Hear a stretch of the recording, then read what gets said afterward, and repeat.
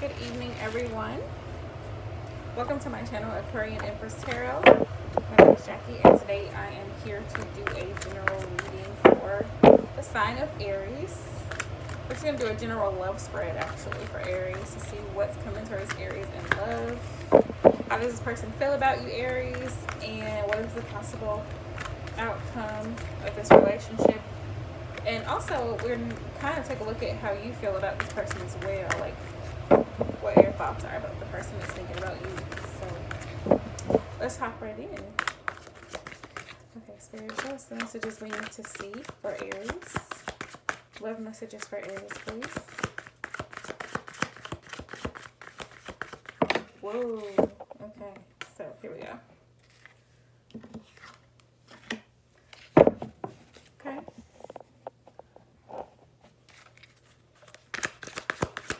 See how this person feels about Aries. Whoa. That one popped out, so I'm going to take it.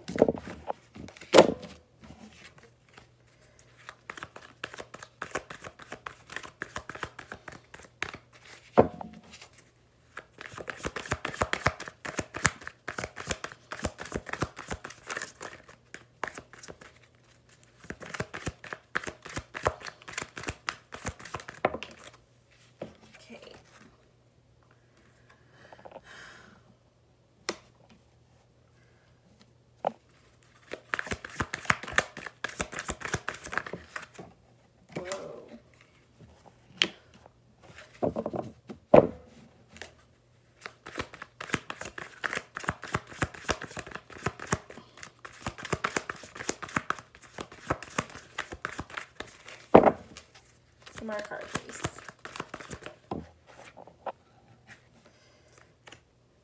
I'm going to take one. Okay, so it looks like so far how this person feels about you, Aries. We have the Ten of Pentacles. So make that clear. I'm using the Mystic Dreamer Tarot, by the way. If you're wondering what deck I'm using. We have the Strength card, right? We have the Death card, but it's in reverse. So, yeah. And we have the Two of Pentacles. Two of Pentacles. I love this deck. It's one of my favorite decks to use. As well as the Ace of Wands. Okay, Aries. So right off the bat, the messages that Spirit is giving me is that as of right now, especially with the Ten of Pentacles starting off, this person feels really connected to you. They feel like you're a very stable person, that you're responsible, possibly financially stable as well. This is how they feel about you, especially with the Strength card here. This person feels like basically, you know, you're not afraid to go after what it is that you want. And with this flame here, I love the way this flame is in this background. I don't know if you can see this. See this flame up here above her? Basically, this represents your passions.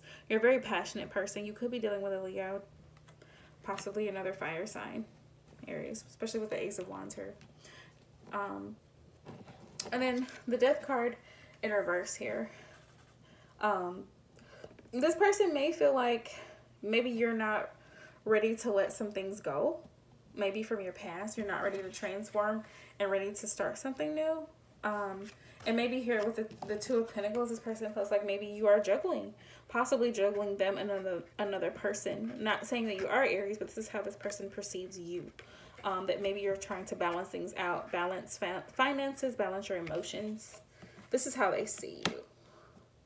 But I feel more like this is like maybe balancing, maybe you're trying to balance out your finances. Is how I'm taking that right now. And then with the Ace of Wands, they definitely want a passionate beginning with you, for sure. They want to create something, build something new with you here. The way that this wand is coming up, erecting from this stone cracking open here, is something new is springing up. So, and they're definitely wanting, they see you as a very passionate person. The Ace of Wands is all about passion.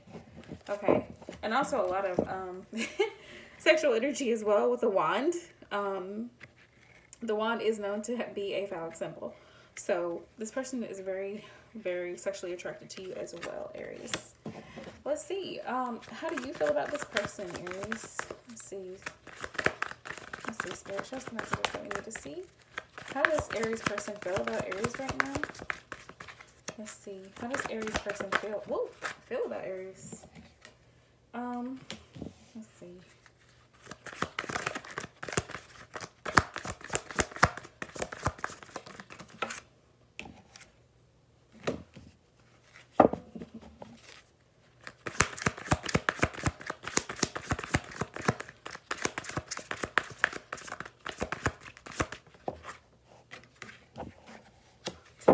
Place it. Well, that just popped right up.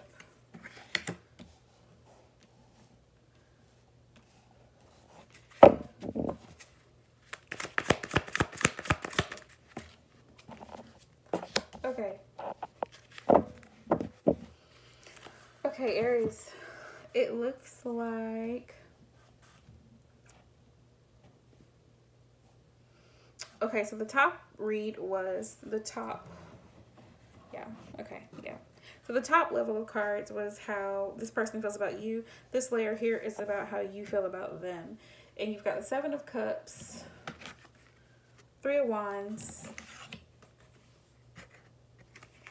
Oh, that card is so beautiful. Queen of Swords, air energy, the Fool, and also the Sun, which is all about positivity, celebration, but also the Sun. Sun brings things to light. So things maybe that weren't necessarily clear before. I feel like with the Sun brightens things. It shows you the way. So it shows you the way to your happiness. And maybe this person sees that you are trying to go towards your happiness. You see this woman here, this young woman here, how she's reaching out towards the light here. It's like she's reaching to go towards what makes her happy. Because you see all the beautiful sunflowers, how they're bloomed, they're fully bloomed, they've grown. It just, everything looks abundant over here. Very abundant. All the greenery, all the flowers. And then you've got the bright sun shining here. So this person may see that you're going towards your happiness. You're taking that leap of faith here with the Fool card. Definitely, I feel that energy there. But you mean business with the Queen of Swords. Like, the Queen of Swords takes no mess, okay? She is a no-nonsense type of person. Definitely air energy here.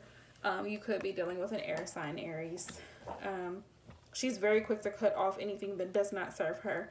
And that's how that person is... that's how you see this person, Aries, I'm sorry. You see this person as that kind of person that's willing to take a leap of faith towards you. Maybe you bring them happiness here, that they want to grow and expand with you. But you also feel like with the Seven of Cups here that maybe they're trying to decide, you know, trying to make some choices.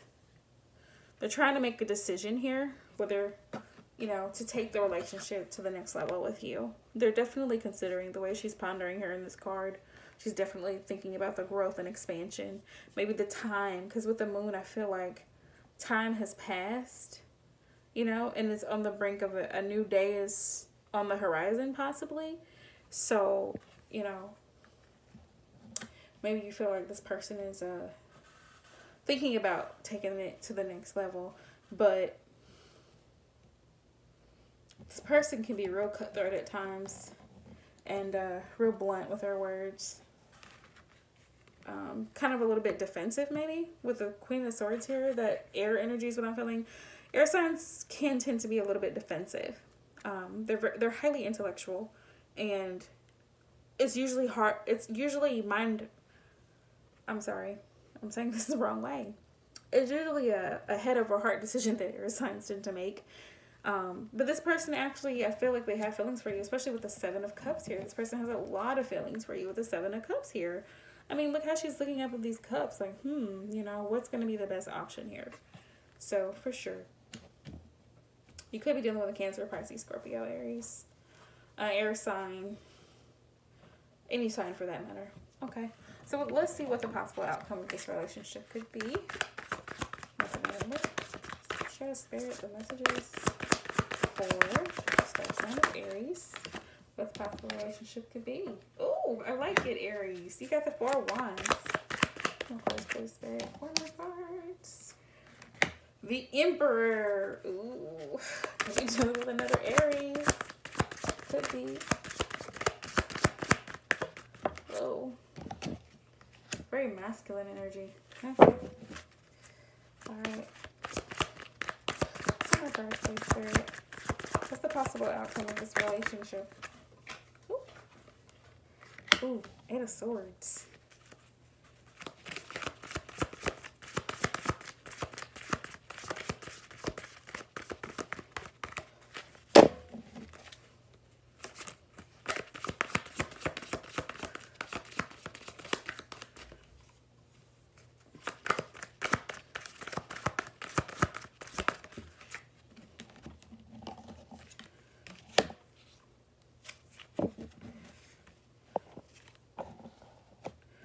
Okay, so possible outcome, we have the Four of Wands. Four of Wands is always about happy family, happy home life. You see how this couple is here together, just really embracing one another beautifully.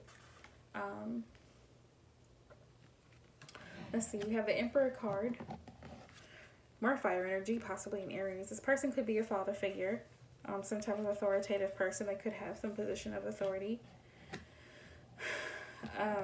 But I mean, the Emperor also represents structure, control. With this relationship, there could be possible outcome could be a very balanced marriage, because the Four of Wands also represents, you know, matrimony, marriage, commitment. So it could be a very structured marriage with the Knight of Swords here. It could move along pretty quickly, but I feel like with the Knight of Swords, then we have the Eight of Swords, which is about self-sabotage, self-victimization, and the Magician, that someone in the relationship, it could be either you or them, Aries, taking how it resonates, but someone is wanting to come forward and come out of this Eight of Swords energy, or maybe they were feeling stuck before and they're really wanting to operate in their Emperor energy here. They're wanting to step up the plate because they're ready to manifest something new in the relationship. They're ready to create something, a family here with the Four of Wands is what I'm seeing. So maybe it could be both parties, but this is what I'm seeing. The potential for the relationship overall, I feel like, is a good energy because it ends here with the Magician card. The person is coming out of this Eight of Swords and it starts out with a Four of Wands. So I really feel like this relationship has great potential.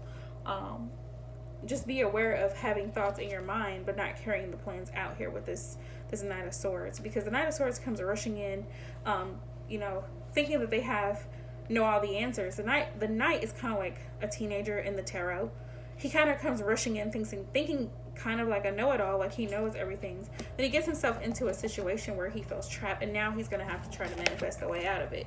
So just be careful. That's what I see here. Like, I feel like more of the masculine energy here.